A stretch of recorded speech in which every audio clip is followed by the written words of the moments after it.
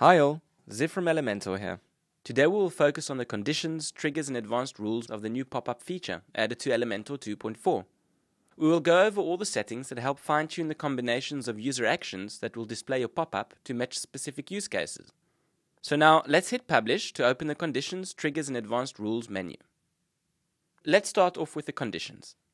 We set the conditions that determine where the pop-up is used throughout the site.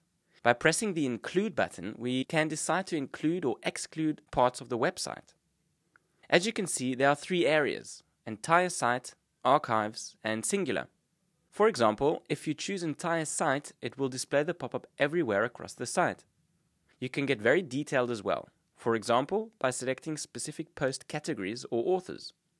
The cool thing is that we can add multiple conditions as well. Just click Add Condition to set them. Go ahead, explore the options and set your own conditions to match your specific use case.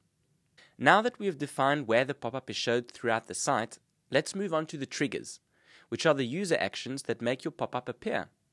Click Next, and you can also hit the Save and Close button at any time during the process if you need to work on something else, and come back to it later.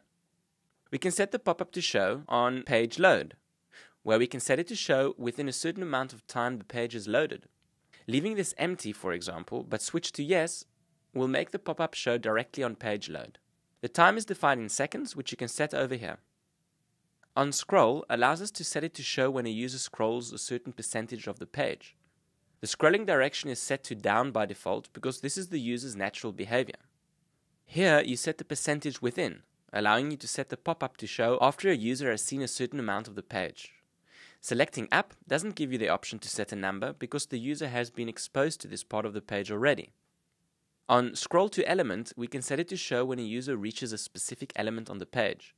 This is done by typing the selector's ID or class over here. On Click gives us the option to set the pop-up to show after a user has clicked the mouse a certain amount of times.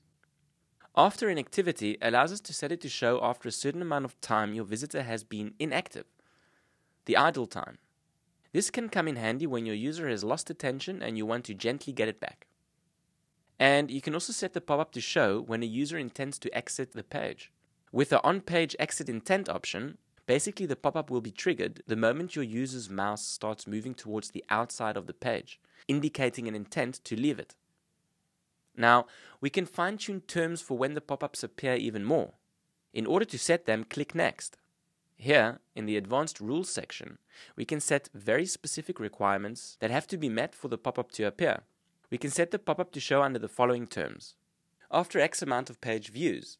Let's say you want the pop-up to appear after your visitor has viewed 3 pages. You can go ahead and set the amount over here. Same goes for after X amount of sessions. Just enter the amount over here and the pop-up will appear after, let's say, 3 website visits. Show up to X amount of times limits the amount of times the pop-up appears. When visitors arrive from specific URLs, we can set the pop-up to show or hide. The URL is entered here. Regex is for advanced users and allows you to combine several rules that need to be met for the pop-up to either show or not. You can enter the regex here. Show the pop-up when visitors arrive from external links, meaning anywhere outside your website, internal links anywhere inside your site's domain, or from search engines such as Google or Bing. We can decide not to show the pop-up for logged-in users, possibly for membership sites. And finally, we can also decide whether or not to show it on desktop, tablet, or on mobile. Now, let's go ahead and hit Save and Close. If you want to change any of the settings you've just set up, just go ahead and click the Save Options arrow over here. As you can see, it gives us the possibility to directly enter the Conditions, Triggers and Advanced Rules menu. Well, that's it. As you can see, using conditions, triggers and advanced settings combinations empowers you to create targeted pop-ups for any use case, while at the same time improving user experience and generating more sales and conversions. A real power tool. Don't forget to subscribe to our YouTube channel for more videos and pop-ups tutorials. See you later!